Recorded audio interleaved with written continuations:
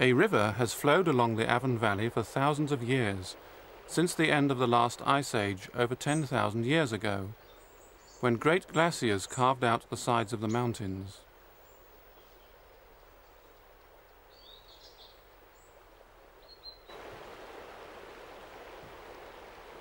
The River Afan probably looks much the same today as it did to the earliest inhabitants of the area, following its slow, meandering course below the steep hillsides, before running out into the flat coastal plain at Aberavon, now a part of the modern town of Port Talbot. And from here the river flows steadily and timelessly into the Bristol Channel. The village of Aberavon, according to legend, has occupied 3 different sites over the years, for the coastline has altered with the passing of the centuries. The first 2 settlements were situated nearer to the sea, but there are no visible signs now to show where, except that in the 1830s a variety of artifacts were unearthed during the building of the docks, finds ranging from Roman to medieval. The first inhabitants of Aberavon would have been small nomadic groups, similar to those encamped at Merthyr Mawr near Porthcawl. Stone Age axes have been discovered on Aberavon beach. Bronze Age relics on the sands near Margam, now occupied by the Deepwater Harbour. After bronze came iron, worked by the people known as the Celts. Local life was chiefly devoted to farming. In summer, the herds and flocks were driven up onto the higher ground, and then brought back down to the more sheltered lower regions in winter. Welsh place names bear this out. Hafod in the summer, Goitre in the winter. During the Roman occupation of Britain, Aberavon lay on the main South Wales coast road, known as the Via Julia Maritima, and although much of this original route no longer exists, it ran not far from today's motorway. Most traces of early Christian worship have disappeared. One of the oldest buildings still in existence is Margam Abbey, founded in 1147.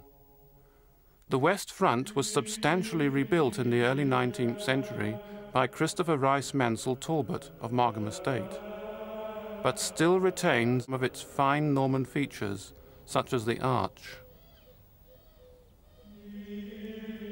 At one time, 2 communities lived here, monks of the Cistercian order and lay brethren who tended to the surrounding Grange farms. With the dissolution of the monasteries during the reign of Henry VIII, the abbey was acquired by Sir Rice Mansell, whose tomb is contained in the chapel within the church, and later by his descendants, the Talbot family, who built Margam Castle nearby. Little now remains of the extensive abbey buildings, apart from the ruined chapter house. On the hillside above Margam Abbey is the stone ruin of Capel Mair, built in the 15th century. A closer examination of the building reveals evidence of fine windows in both the east and west walls.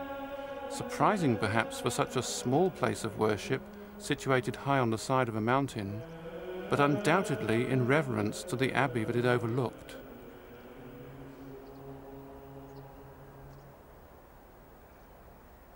At the opposite end of Port Talbot, in Baglan, there is another ruin, that of the old church dedicated to St. Baglan. The interior, with its old-fashioned box-type wooden pews, had by 1954 fallen into disuse, and in that year the church was destroyed by fire. By the late 1800s, it was obvious that the old church could no longer serve the village of Baglan adequately, and a new church was built, paid for by Griffith and Madalena Llywelyn of Baglan Hall, and dedicated to St. Catherine of Alexandria.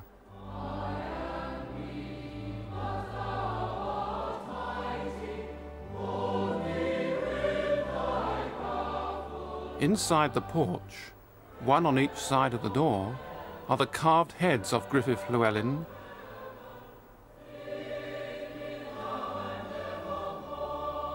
and the Right Reverend Alfred Olivant, Lord Bishop of Llandaff, who dedicated the church in March 1882.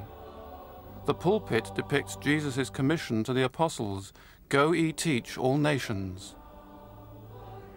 Above the altar, the stained glass east window is the work of Burne-Jones, unusually portraying a beardless Christ.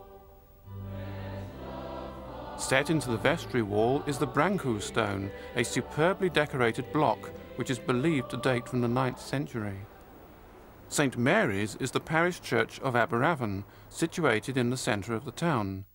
At first it was surrounded by fields, but now its position is somewhat overshadowed by loops and swirls of concrete and tarmac, seeming to represent a modern altar for mankind's worship of the motor car.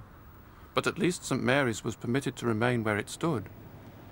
This was not the case for Beulah Chapel, otherwise known as the Round Chapel of Gross, village near Margam. When the motorway was built, Gross had to be erased from the map to make way for the new road, and the chapel was taken down. Fortunately, it was rebuilt in Tollgate Gardens, half a mile away. Many other churches and chapels have been demolished, never to be rebuilt. They have passed into history, some quietly, others less so. When All Saints' Church in Cwmavon was sent into oblivion, it came down with the help of dynamite.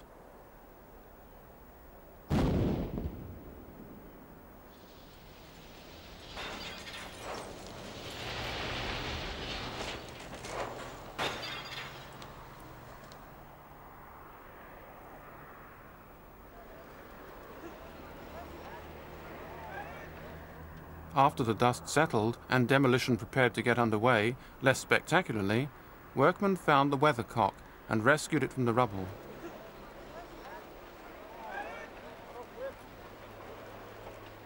St. Michael's Church, Cwmavon, remains. So do the chapels, such as Ebenezer in Aberavon. Rock Chapel in Pwllth y Glaw. St. Joseph's Roman Catholic Church, the Chapel of Ease, and St. Theodore's, built by the Talbot family and named in memory of Theodore Talbot.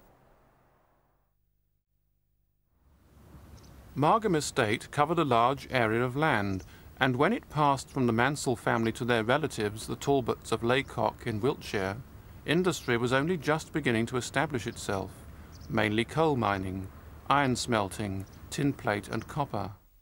This rapid growth in industry meant that the existing old harbour at the Bar of Afan was insufficient to handle increasing cargoes, and several local industrialists got together with Christopher Rice Mansell Talbot, Member of Parliament, to set up a company, the purpose of which was to build a dock. The dock became known as Port Talbot, and the first ships sailed from it in 1837. An iron bridge was constructed and opened in 1903 as the main road entrance to the dock from Aberavon. Now rusting badly and only safe for use as a footbridge, its original gaslight fittings can still be seen. The river was diverted from its original course to create a new entrance channel for the dock, and on the north side of the channel are the remains of a wooden mooring pier, probably once used for the exporting of coal from Cwmavon. When viewed from the mountain, the extent of the docks can be seen. The Talbots built Margam Orangery at the end of the 18th century. It is the largest of its kind in Great Britain. Margam Castle, built in the 1830s, stands nearby, massive and imposing, Gothic in style and typical of Victorian extravagance. Theodore Talbot died before his father, so the estate passed instead to his sister, Miss Emily Talbot, and on her death in 1918 it was inherited by her nephew, Captain Andrew Talbot Fletcher, from Scotland. However, heavy taxation forced him to sell it in 1941, when it was purchased by Sir David Evans Bevan, a South Wales industrialist. Upon his death in 1973, the estate was taken over and run by the local authority, as it has been ever since.